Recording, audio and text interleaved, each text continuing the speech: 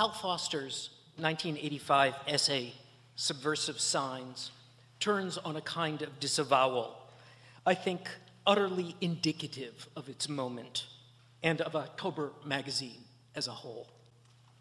It marshals a roster of figures who more or less fall into two large camps. Those whose subversions unfold within the art world and its systems of display, valuation, and circulation. And here he discusses figures like Buren, like Lawler, like McCullum, and another camp, more or less feminist, chiefly represented by the work of Kruger and Holzer.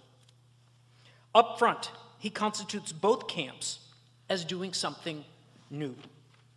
He writes, "The most provocative American art of the present is situated at a crossing of institutions of art and political economy, of representations of sexual identity and social life," end quote.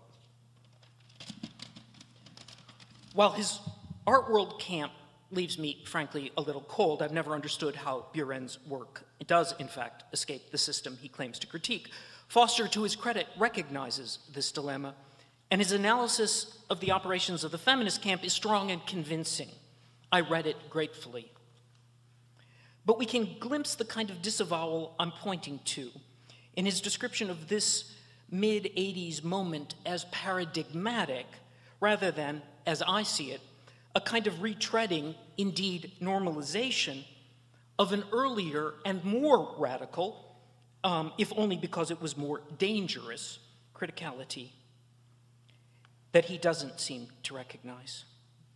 But I get ahead of myself.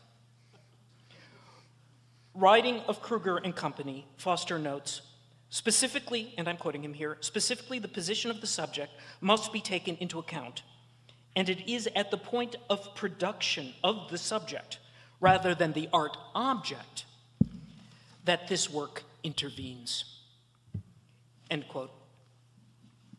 He's right, of course, but it's the strange historical elisions that get me.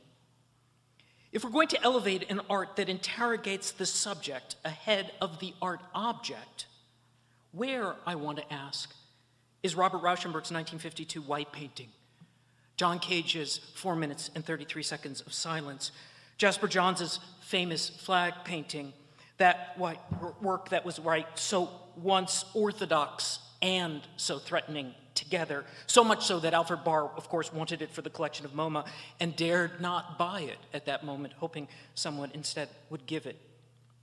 Surely empty canvases and silent musical compositions are nothing if not interventions into the subject ahead of the making of an art object. While I could point to the curious constriction of Foster's diagnosis of this mid-'80s moment, such that a host of figures that I value, people like Robert Mapplethorpe or Adrian Piper or David Wojnarowicz, simply never figure, I certainly see why they fall out by the logic of the piece. Their protest was active and direct, not the subversive complicity or ironic coloration, those are Foster's beautiful phrases, that he finds in his artists.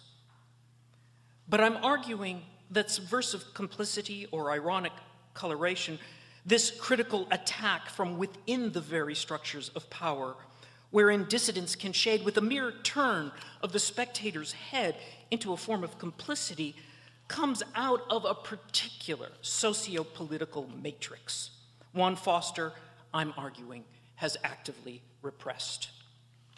It's a specifically queer mode of survival, born of a pre-Stonewall moment. You can generalize it as camp, or you can dissect it as an act of ironic appropriation.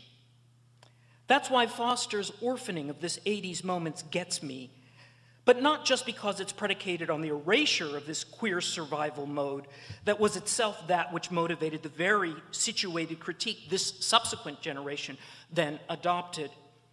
And this earlier generation, each of whom swam in the gulf between what they said and what they meant, and I credit here Ross Chambers for that beautiful formulation, seduce readerly acts of mediation that make the viewer always an active participant, an empowered decoder, of the work.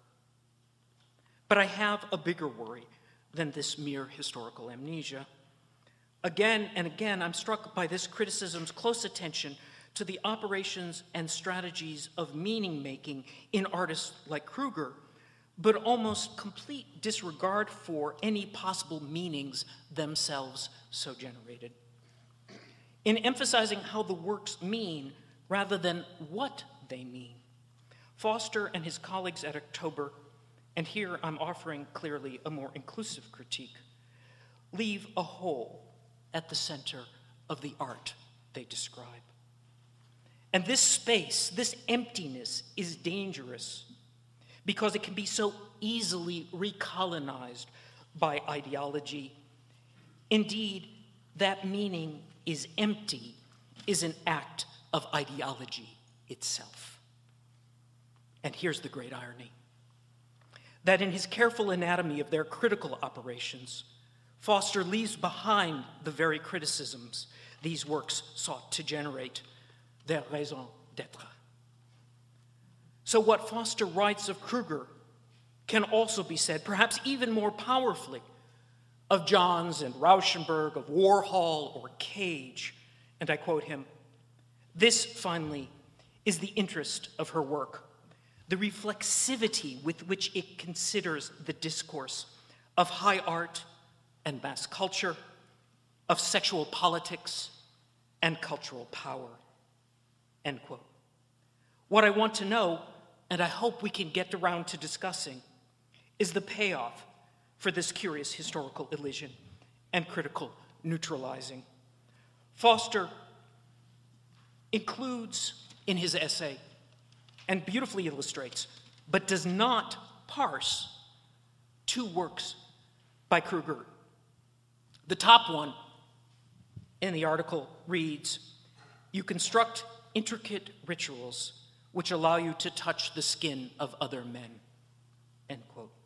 The other Kruger work reads, "You destroy what you think is difference." Between these two formulations, I find so much of October's criticism operative.